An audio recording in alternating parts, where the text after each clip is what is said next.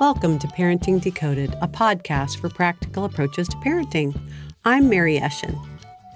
What do you do when your child disrespects you? You know, when they roll their eyes or huff something under their breath? Does it get under your skin? Make you just want to jump down your kid's throat and make them take it back? They don't appreciate anything you do, so you might as well take away their electronics or send them to bed early to make them pay for such disrespect, right? You're just not going to put up with such behavior. Does that sound like you? It's a tough place for a parent to be in. Hopefully this podcast will help. I want to dive into disrespect with you, what it is and how to get it under control, with the hopes of changing our child's heart for respectful behavior in the long run. The truth is, disrespectful behavior is one of the inappropriate ways kids, especially teenagers, but not limited to teens, try to solve their problems. Kids can feel powerless in the face of rules and expectations, and talking back and showing disrespect is one way they try to take some power back. If they can drag you into an argument, that's even better. Now you're arguing about respect instead of focusing on their curfew or their homework or cleaning up their toys. As parents, we definitely need to teach our children how to treat others with kindness and how to communicate big feelings without being disrespectful. Unfortunately, we cannot teach them to be respectful in the heat of the moment. If you ask your kids about why they're being disrespectful, they usually say it's because they're angry. Someone, and it's usually you, hurt them. So out of instinct, they want to hurt you back. What can we do then? Here are some ideas to help deal with disrespect in a thoughtful and respectful manner. First, avoid the fight in the moment. When genuinely being disrespectful, we should pay attention to the circumstance instead of yelling at the child, "You're being respectful." You as a parent are upset. You are called names and they hurt. To teach respect, first, we as parents need to stay calm and stay in control. Identify if this is a real disrespect situation, a misunderstanding, a tantrum, or simply because the child hasn't learned the proper response in such a situation. You may see these words as sign that your child doesn't respect you, but what is the child's intention when they say those mean words? It is usually not malicious because kids and grown-ups cannot think straight when they are angry. They're in fight or flight mode. They just reflexively want to fight back to protect themselves, and in this case, they use hurtful words to do so. I know you want to deal with it right then and there, but once your child is angry, disappointed, frustrated, or upset, the thinking part of their brain has shut down. They are in survival mode. Their body is flooded with emotions, and they are not able to hear and process the lessons you might want to teach. I also know you hate being disrespected, but if you are triggered by their disrespectful behavior, your brain goes into fight or flight mode too. You're not able to think rationally. Your responses will either be filled with anger, yelling, and punishment, or you will shut down and give up. We can't teach our kids to be respectful by treating them with disrespect, so you need to slow down and let the emotion pass. Deal with disrespect when there's no emotion present. For some, that'll be a few hours later. For others, it could be a few days. We're going to look for a moment when our child is calm and when we can sincerely say, "Hey, the other day, you called me a mean bomb and you said you hated me. That really hurt my feelings. I need you to know that I love you, and that really bothered me. Can we talk about it? Maybe we can think of other ways to tell me how you're feeling." If you've waited for the right moment, hopefully you'll be able to clear the air as to why they were so upset and have a talk about how to communicate better in the future. But let's go over a few more ideas, since staying calm might be hard for some of you. What else can we do? The second thing I want to recommend is using family meetings. If you have a major respect issue going on in your household, it's probably a sign that there's not enough communication about expectations and consequences. I want you to sit down with your family and brainstorm a plan about how you're going to be more respectful. For those of you who listen to my podcast regularly, this is what I call a family meeting. In your meeting, I want you to model for your family how to use words in positive ways to allow for opinions to be expressed. This wouldn't be a meeting where mom and dad lay down the law, but one where everyone can give input about what is frustrating them and causing them to be disrespectful. It's the triggers that lead to disrespect that we have to eliminate to help create more respect. What do I mean? Let's say my son was supposed to be cleaning his room, but was playing on his gaming system instead. This all leads to me taking away his gaming controller and him yelling at me very disrespectfully that I'm so stupid and how I'm ruining his life. If I were to use a family meeting here, it would be about the trigger for the disrespect, meaning not cleaning his room, along with how he and I need to communicate in the future when chores aren't being done. We might decide how I would approach him next time when he's playing a game to get his attention, like tapping him on the shoulder and waiting a specified amount of time for him to pause. After our meeting, the next time his chores aren't done, if our agreed-upon method doesn't work, then we're going to have a follow-up family meeting. We need to figure out how to tweak what we've laid out.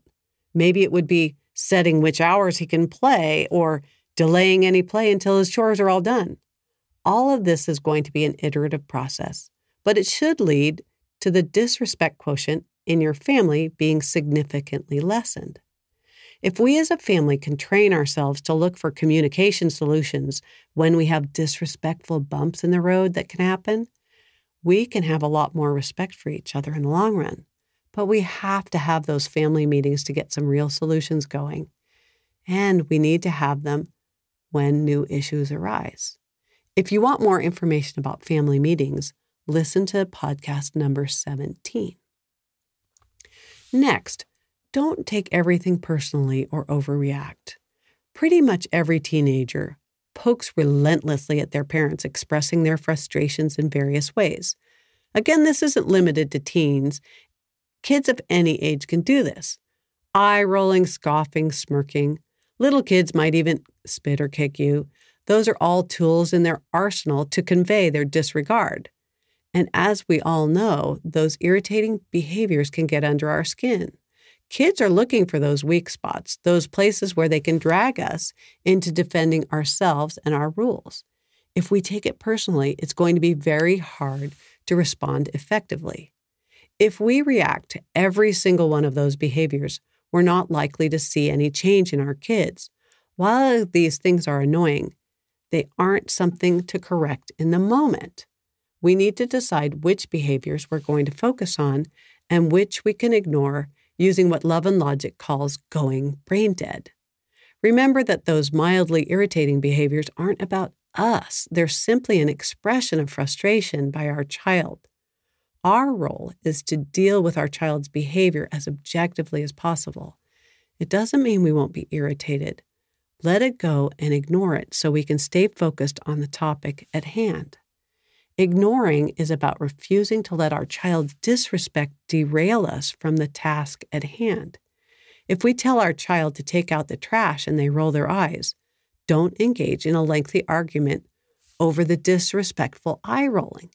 Each minute we spend in a power struggle is 60 seconds they'll put off taking out the trash. If eye rolling is a common problem, we should address the issue at a later time when both of us are calm, just like I said before. Again, say something like, earlier today when I asked you to take out the trash, you rolled your eyes. Are you aware that you do that and it makes me mad? It really makes me feel disrespected. Can we think of something different you can do when you're feeling frustrated with me? Next, I want you to model respect. If we value respect, modeling respectful behavior is important. We need to do our best to show them the way it should be done. Make sure we're treating our spouse, our boss, our neighbors, and others with respect. We don't have to agree with everyone, but we need to model for our kids that everyone deserves to be respected. In our current political situation, it's easy to disrespect someone who has a different opinion. Model that opinions for different people are okay, and it's okay that they're different. Next, don't take your child's side. Wait, what does that mean? What does taking our child's side mean? And what does it have to do with disrespectful behavior? Let's say our child complains about how much homework they have, calling the teacher names and generally being disrespectful toward her. We might agree that this particular teacher does give too much homework. If we take our child's side in this case, we might say we agree that we think the teacher is stupid, that they're doing a terrible job. The message our child hears is that if we think something is wrong, we have the right to be rude. The truth is that neither of us has to agree with someone to treat them respectfully. Even if we think the teacher or the coach or the boss, whatever, is wrong, we need to let our child know that regardless of how they feel, they still need to find a way to act appropriately. One benefit of this approach is that our children will most likely encounter plenty of people in their adult life that they'll disagree with. Help them learn the skills they need to handle those disagreements calmly and appropriately. The fifth thing I want to talk about is don't demand respect. I'm your parent and you have to respect me. Does that sound familiar? A lot of parents ask me, how can I get my child to respect me? Well, the news is you can't demand respect, but you can require that your child acts respectfully, no matter how they feel about the situation. You don't have to like the rule, but you do have to comply with it. Just because you're irritated doesn't mean you get to call me names. Remember, stay focused on the behavior and leave the feelings alone. The irony is that in the long run, your child will respect you more if you remain calm and enforce your rules consistently. The sixth area is that I want you to respect their choices. It is ridiculous how some parents want to have complete control over their child's behavior and preferences. If you want your child to respect you, start with respecting their choices. Everyone has their own preferences. As much as you want your child to be a mini-me and like exactly the same things you do, they are most likely not going to. Your child has their own likings. If you don't like what they want, you should explain your rationale. But ultimately, they have to learn to make decisions for themselves. As long as their choice is not a danger to safety or health, and it's not too financially consuming, it doesn't hurt others, you need to honor it. That is why you need to let them make their own choices in things such as what they wear or what homework they do in what order. A child could end up going to school with wearing mismatched socks or coloring outside the lines. Every person has the right to think independently and like different things, and that should include children. When children's differences are accepted, they feel heard and respected. They see firsthand through your modeling how to treat others who have different opinions. They learn that they should respect people despite their differences. When the teenage years come, this understanding and tolerance for differences is how to get your teenager to respect you. That's when everything mom and dad say will sound stupid to them. You want your teenager to know how to tolerate differences and still respect and appreciate you. Next, I want you to use restitution. If your child or teen behaves in a disrespectful manner, restitution may be necessary to discourage it from happening again. You might have your child help the offended person by doing some of their chores for the day or some other special service. Just forcing them to say, "I'm sorry," doesn't really work well in getting to the heart of the offense. I have a podcast, episode number 35, on how to teach kids to apologize that has a lot more detail about what to do if you need help getting your kid to perform restitution when they have offended somebody with disrespect. I know this is a lot to absorb, and I really feel for you if you feel disrespected in your home after all the work you do for your family. I hope things like staying calm, using family meetings, and the other ideas in this podcast will help you in your journey. It will take effort to bring respect into focus, but it is possible, and you're the key to unlocking respect in your home. If you need help and encouragement, feel free to contact me. My mission, as most of you know, is to help parents feel supported and encouraged. Send email to mary@parentingdecoded.com or join my Facebook group, Parenting Decoded 2021, and let me know how I can help you or your family. There is a transcript available for this podcast that's listed in the podcast notes in case you need it. I'm also available for one-on-one coaching. Lastly, I'd love to have any of you take a minute to rate and review this podcast. It would be really encouraging for me to know that I've been helpful to you. Take care and be safe. Have a blessed rest of your day.